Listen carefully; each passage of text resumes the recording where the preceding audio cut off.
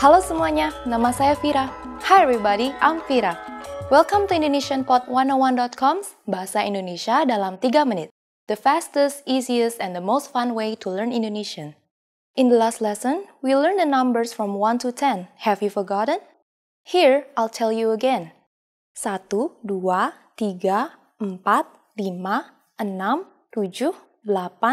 9, 10. And now, let's continue from 11. 11, 11, 12, 12, 13, 13,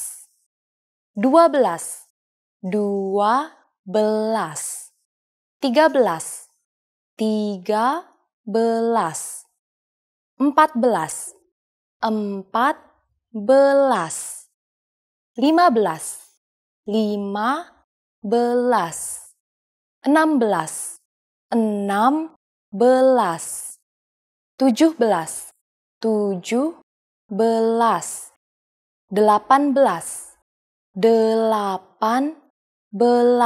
14, 15, 15, 16, 16, 17, 17, 18, 19, 19, and finally we have 20,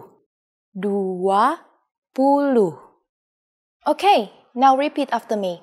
I'll say the numbers and give you time to repeat each one. 11, 12, 13, 14, 15, 16,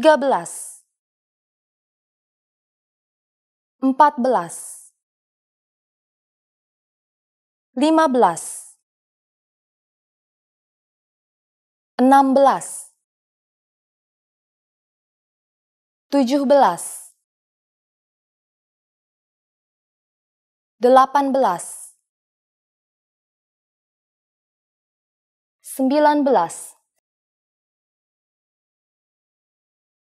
20. These numbers may seem harder to remember, but 12 to 19 are just made up of the numbers we learned from the last lesson. And the word belas, tens. 2, 2. 12, 12. But for 11, we use the prefix se instead of satu, then add the word belas at the end, 11. For 20 or 20, we add puluh at the end of the number 2. Remember what 10 was in Indonesian? 10. Let's not stop at 20. Counting to 100 is super easy. Now I'll give you the tens. 30, 30, 40, 40, 50, 50,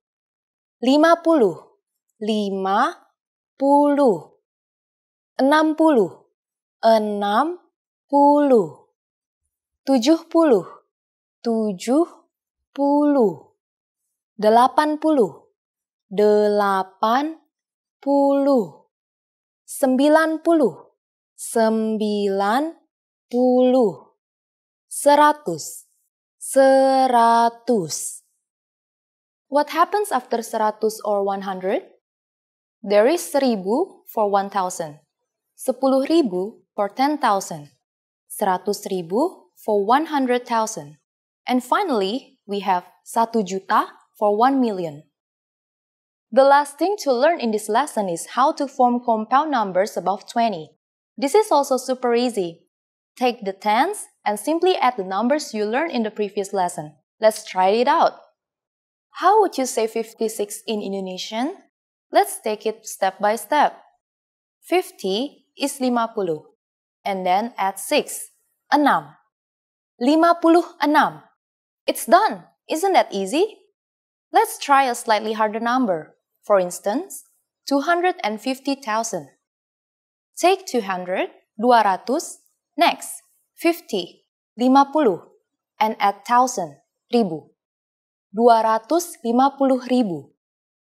After only 2 lessons, you are now able to count up to 1 million in Indonesian. In the next lesson, we're going to put your number knowledge to use. Do you have all the skills you need to go shopping in Indonesia? If not, I'll be waiting for you in our next Bahasa Indonesia dalam 3 menit lesson. Sampai jumpa!